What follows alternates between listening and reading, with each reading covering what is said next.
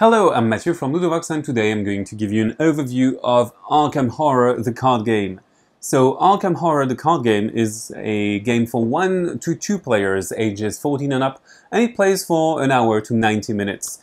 In this game, you're going to be an investigator and you want to investigate something, some disappearances or whatever.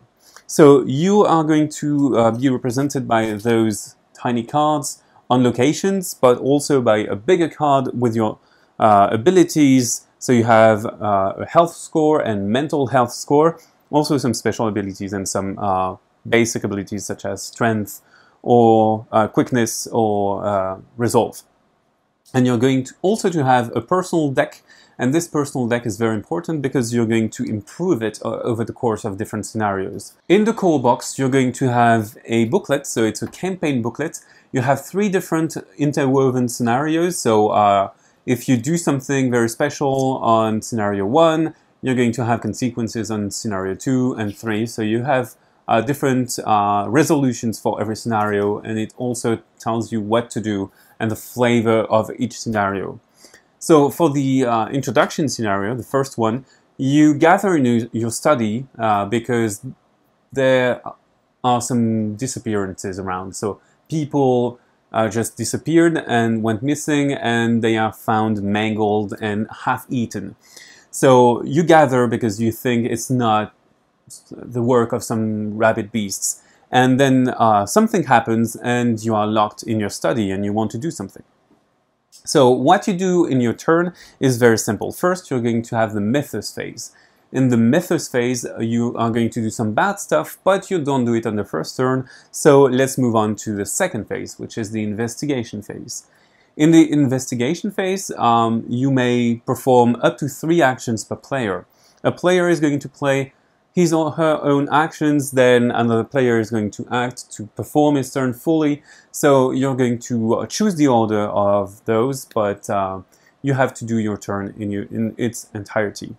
So the actions could be drawing cards. You can draw a card and this is an action. You can also get a resource from the stock. You can also do something like play a card. So for example, if I had 2 resources, I could spend them to play a baseball bat. This is an action. You could also use an action on a card. So if there is an arrow symbol on a card, you can use it as an action. So for example, the baseball bat can be used to fight against monsters or cultists.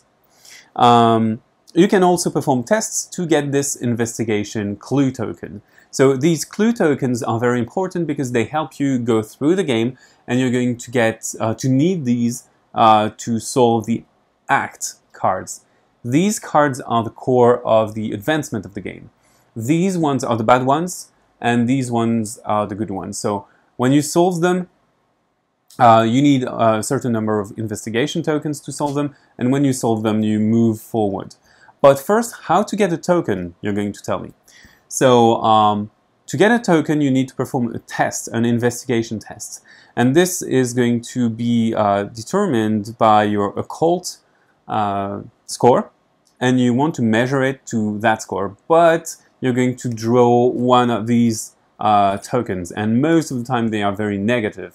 So they give you malices to your score. Very few of them are positive, and sometimes they bear special symbols such as the cultists, the skull, and the broken shield. All of these are depicted on the scenario rule. You have a special rule, and you have an automatic failure, and finally you have the elder sign. The elder sign will trigger your special power. It is usually super good, and you want to take this one as much as possible. Unfortunately, they are all in a bowl or bag or device of your choosing, and you will pick blindly, randomly one of them.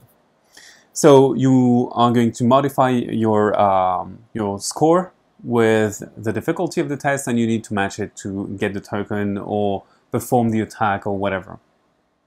So when you have enough tokens, you spend them and you read the back of the card. And in this case, you suddenly find an exit, a way out of your study. So the game tells you to put different locations. So you have an antechamber and there is a cellar, and there is a living room, and there is an attic. So you start on the antechamber. And the locations are closed here. But if you visit the locations, you might discover some new horrible things and things to do, and also investigation tokens to pick up. And this is how the game advances.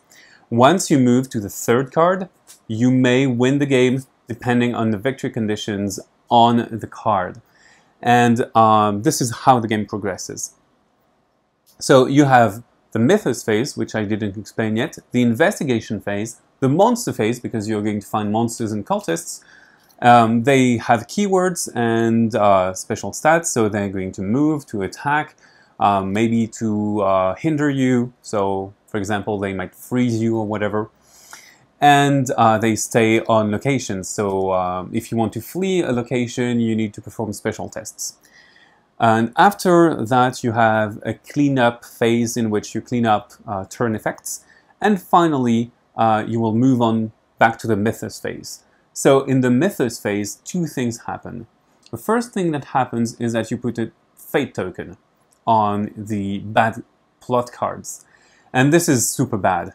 This is the timer of the game, and when you reach the number that is written here, you flip the card and read what it does. And usually it's not very good, and when you reach the third one, usually you have pretty much lost the game. So this is the first thing that happens here. The second thing is that you draw the first card of the encounter deck, which is this deck. And sometimes it's a monster, sometimes it's a curse, a spell, something terrifying. For example, this putrefied or rotting remains that horrify you, so you need to take horror tests or you take horror points. So these horror points and life points, wounds, are what make you lose the game also. If you have more wounds than your health, you are eliminated, and if both players are eliminated, or one player if you play solo, it's the end of the game and you've lost. So that's how you basically win or lose the game.